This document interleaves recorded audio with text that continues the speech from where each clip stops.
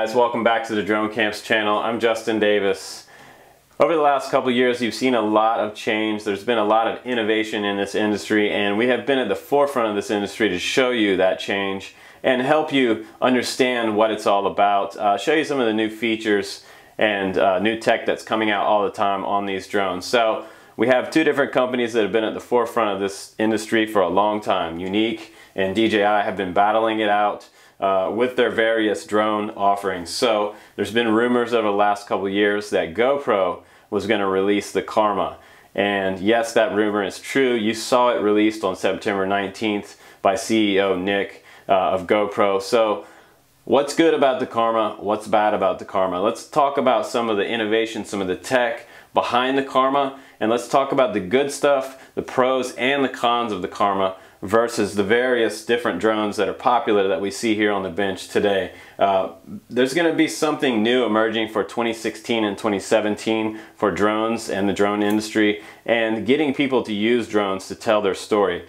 Portability. Portability is going to be king. We want something that's small, that fits in a backpack, that has high resolution and a long battery life. So can they do all of that? Can they cram all of that into one product? That's the goal. That's the challenge. And GoPro has finally done that with the Karma. It is very, very compact. It's foldable. It fits in a small, slim, and modular backpack.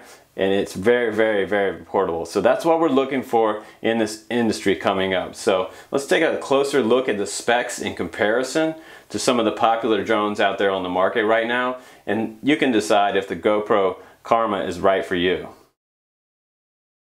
Now, the biggest point of this video is to show you some of the other drones that are out there on the market and give you an idea and an overview of what's popular, what's coming up, what's relevant right now. So the biggest industry leaders right now are Yuneec and DJI. You're very familiar with those drones. If you've been looking at drones, you know all about the Phantom 4 and the Typhoon H. They've been battling it out, like I said, for this entire year. Now there's a new market emerging in the drone industry. It is the selfie drone, and Yuneec has released a BREEZE 4K in their first offering for the selfie drone craze. This year, at the end of the fourth quarter in 2016, that's what's starting to come out. Is, I mentioned earlier, is portability. We want something super small that we can put in a bag, and this is that drone. It has 4K video on here, and it does all the latest modes that you want, like follow me, return to home, and all that good stuff in a portable small size. Now, what you sacrifice with the selfie drones might be battery time and battery life. When you get over 20 minutes with these, you're only going to get about 12 minutes with this one, but you're sacrificing battery time for something that's super ultra portable and on the fly. And that's what this drone is all about, and the selfie drones in general. Now, let's talk about the Phantom 4. The Phantom 4 has been a great drone for me. I've really enjoyed that drone, as well as the Typhoon H. There are some things that bother me about these style drones versus the smaller and compact drones. The fact that on the Phantom 4 you cannot remove the camera, the landing gear is stuck on there, so I have to put that in a pretty big backpack and take that on the plane. And I have traveled with both of these. So this one is a little larger as well, so you have to have a pretty big case on that one as well. Now, there are some advantages over this one and this one. This one also has a very, very nice camera, very nice image quality, but this one gives you something that these two don't. This one gives you motor redundancy. So if you have 6 motors on here, one motor goes out and fails, you can fly back home and land with 5 motors because it has 5 motor mode. And I've talked about this before. It's very, very important, and it'll actually save your copter from crashing and giving you a bad day. So that's very, very nice. The quadcopters do not have that luxury. Once you miss one motor, you're going in for a pretty hard crash, and you're probably going to break something, end up having to send it back to the manufacturer. So motor redundancy is very, very important.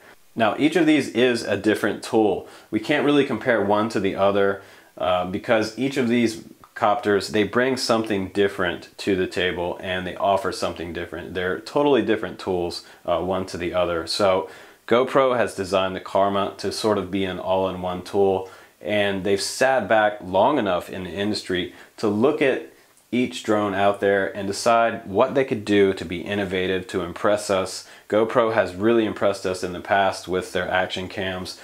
The GoPro Hero 3, 4, Black, and the new Hero 5, all great offerings. The new Hero 5 is waterproof, which is super awesome without a case on it.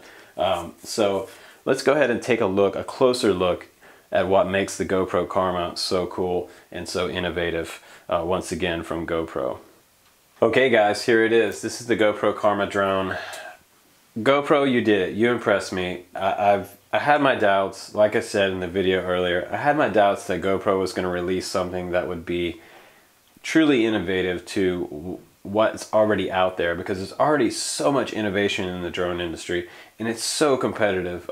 Every year at the drone expos, you just see so much new stuff coming out, and it's extremely cutthroat. So GoPro is a big company, and I knew they were going to come up with something, but I thought it was going to be a little bit vanilla, and I thought it was going to be, you know, just another drone on the market. They changed something here with this one. They made it super ultra portable, and they added a bunch of components inside this case slash backpack that are really usable to the buyer. So it's a great efficient and economical package. I mean, it says $799.99 on their website. That's the drone, the Karma itself, without a camera. So if you want to bump that up, you can get the Karma and the Session for $999. If you want to get the Hero 5 Black, you can also do that, and that's $10.99. Now on their site, it does say that the Hero 5 is coming in spring 2017, so you're going to have to wait on the Session. But everything that's included in this backpack case right away is very nice and very usable for someone to go on a hiking trip, and something that's super ultra portable. It has everything you need in here. It has the controller with a little screen on there. I believe it's a 5-inch screen, touch screen as well, so very nice. It has minimal buttons on the controller so that you're not confused in any situation. If you have a situation where, oh shit, I gotta return to home, you can press that little return to home button, and that's one of the few buttons available on there on the controller, the physical buttons. So it does fold down, and it's very compact, very small. I like that. There's not a lot of antennas and stuff hanging off of it, and you don't have a huge iPad to carry around with you with a cable plugged into it the whole time. With the Phantom 4, I always forgot the cable, and then I couldn't fly unless I had the cable to plug into the transmitter. So that was kind of annoying. With this one, you don't have to do that. It unfolds. The battery life is around 4 hours on that Karma controller, so not the longest battery time, but maybe that will improve. Maybe we can have some kind of battery backpack that comes along that will extend that to an 8-hour battery life. That would be great. Also included in the package, the Karma drone. It folds down, super portable. I love that. It has over a 20-minute flight time, and it looks like it has decent sized motors on there with 10-inch props. So very good sized props on this drone. It has a front slung camera gimbal mount that we show in this picture here. This is something that 2 or 3 years ago, front slung cameras were not very far along, but we are 3 years ahead of where the first time I ever saw one of the front slung cameras. Didn't have the greatest quality on a friend of mine's that I had, but these have changed a whole lot. It has a stabilizer mount all the way around the camera, and it really locks it in place and gives you ultra smooth video, so that should be great. And it's all out in front of the props, so you're not going to see the props in your videos. So they thought about that. A lot of people don't like to see props in the video. Now the propellers, 6 are included in that kit, and the Karma battery, it's a good price point, around $99. So that's very competitive right now to other drone batteries on the market. You also get a mounting ring on there, and the mounting ring is nice because you can mount it to a bike or some type of pole or something if you want to raise that Karma grip up and get it higher. So the Karma grip as well, very nice that it comes with that detachable gimbal that we can twist and lock onto the Karma grip handle. Very nice, because I've been using stabilizers for my phone this year. I have a new stabilizer, and I've been using that a lot to get my stock footage. A lot of times shaky video is really annoying on YouTube. So a lot of us YouTubers are really starting to use stabilizers with our GoPros. So this is great. I should have, my GoPro should be compatible with the Karma grip, my previous version. The GoPro Hero 4 is compatible with that stabilizer gimbal and the grip itself. So pretty cool that it is compatible with that. It also comes with a harness. The Karma harness will mount on your shoulders, and you can mount your Karma grip and your GoPro right to your chest. So when you're mountain biking or you're snowboarding downhill, you're going to get ultra smooth video. I've seen some mountain biking footage. I might be able to show it here for a sec. It's amazing. These guys are ripping down this mountain, and it's the most stabilized mountain biking video I've seen. So very, very cool. And they're going a little bit fast in that video, which is kind of scary. So let's talk about some of the general features of the Karma. Right away, it does have GPS, and we all expect that to be on our drones recently. It does have the GLONASS GPS, so you can get upwards of 20 satellites on this copter. Very, very important. It does also feature return to home, which is one button push return, one button take off and land. Very, very standard these days. These are standard features that come on the drone, as well as a flight simulator on the controller, so you can fly the flight simulator and practice flying your Karma drone before you take off for the first time with the real thing. It will be quite intimidating to fly this for new users, I believe, because you're going to have at least a 20-inch wingspan on this thing, because you do have 10-inch props on each side. So it's pretty big and pretty noisy. So anyone that you're flying it around is definitely going to know this thing is taken off. It's not going to be something that's kind of just going to fly without people noticing. It is definitely going to be something that attracts attention. So it does have a pretty good wingspan. When it's folded down, it's pretty small when it's folded down for transport. Lengthwise, it's 14.4 inches, and width, it's only 8.8 inches. So it's pretty portable in its folded down state, which is what we're looking for this next trend in the drone market. Now, some of the other features are auto shot paths you have on the controller itself, which does give you push button options like droney. It does cable cam, which we've all seen, and reveal and orbit mode. Orbit's very popular. The drone flies around you in a circle as you walk, mountain bike, or ski, which is very nice. And they say it will do orbit while moving pretty fast. The maximum speed on the drone is 35 miles an hour. And that is not the fastest drone out there on the market. For action sports guys that are bombing down mountains on mountain bikes, the Phantom 4 does 50 miles an hour, 45 miles an hour in sport mode. So pretty fast, the Phantom 4. Also, the Typhoon H does 45 miles an hour plus.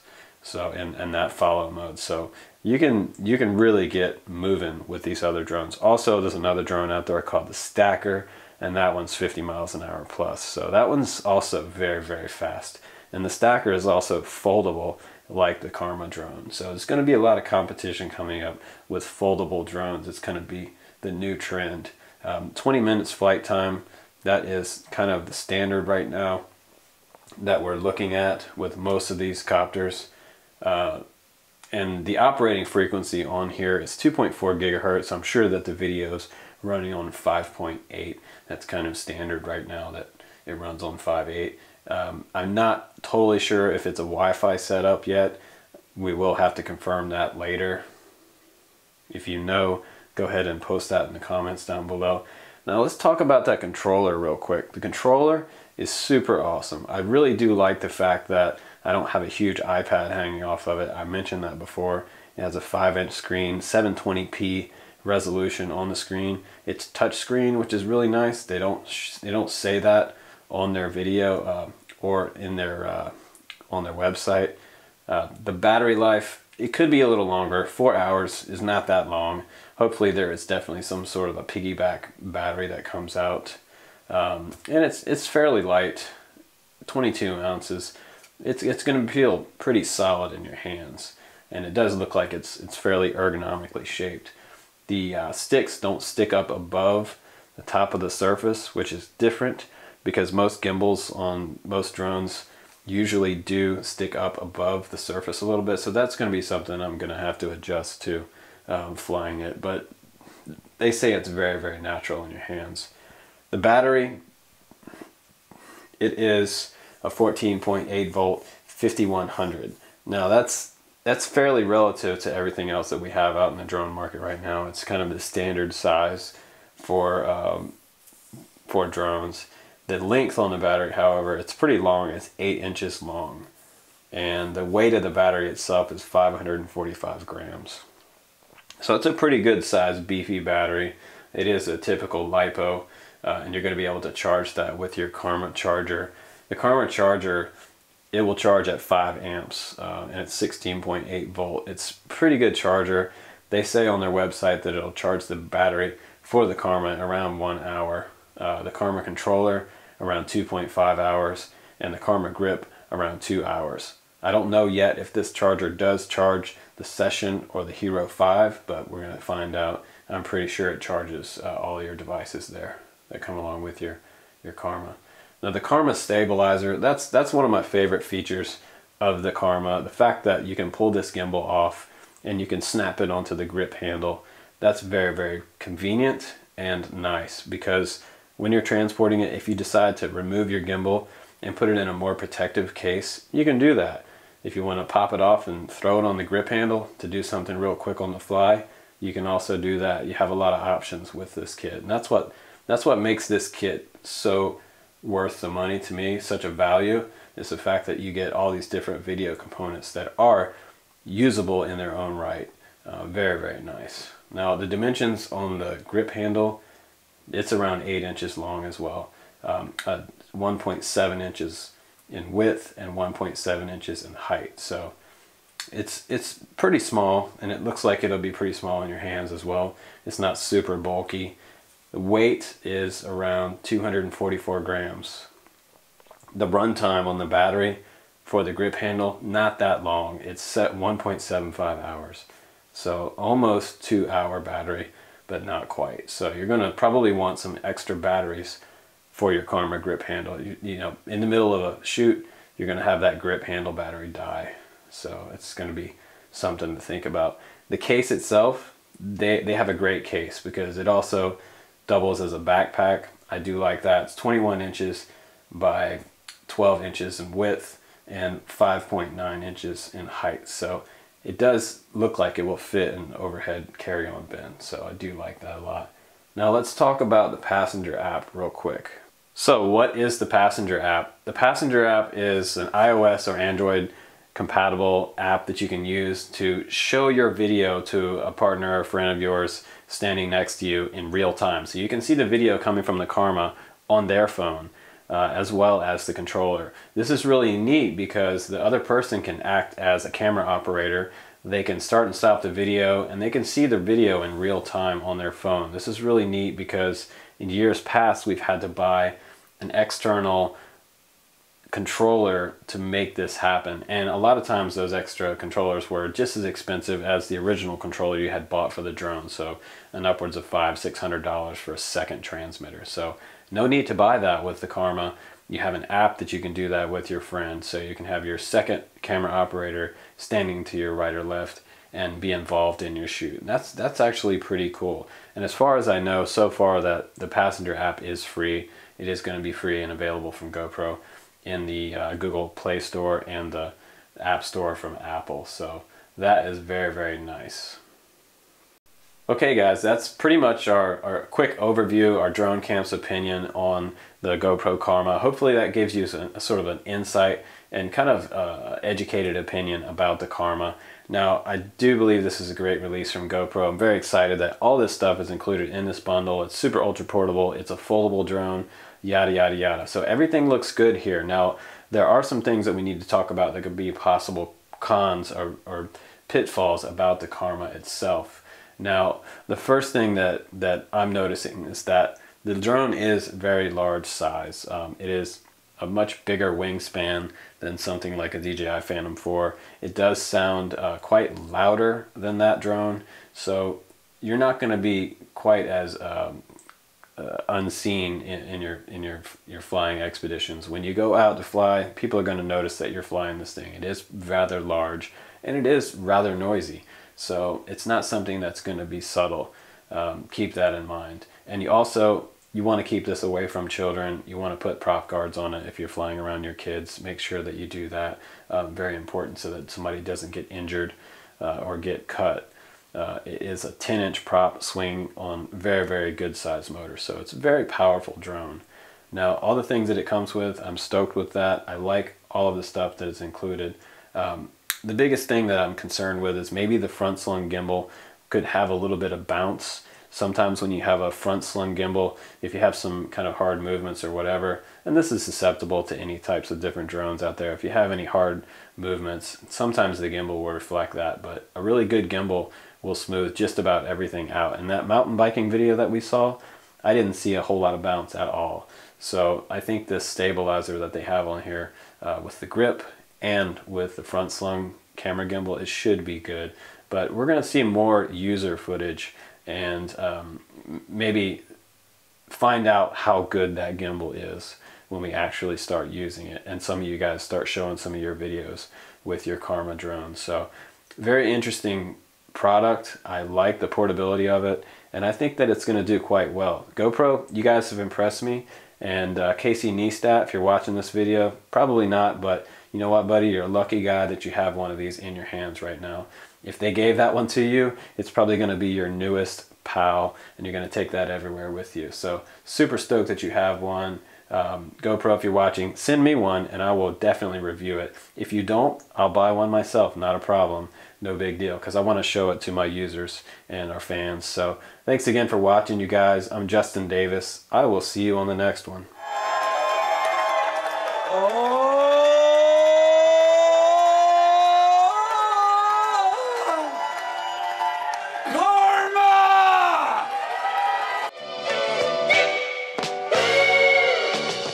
Hey guys, thanks again for watching that episode. Please do click subscribe so you can see all the newest drones coming out each week on the Drone Camps channel. We're going to show you tons of new stuff coming out in the drone industry. I'm Justin Davis from Drone Camps. Thanks again. I'll see you on the next one.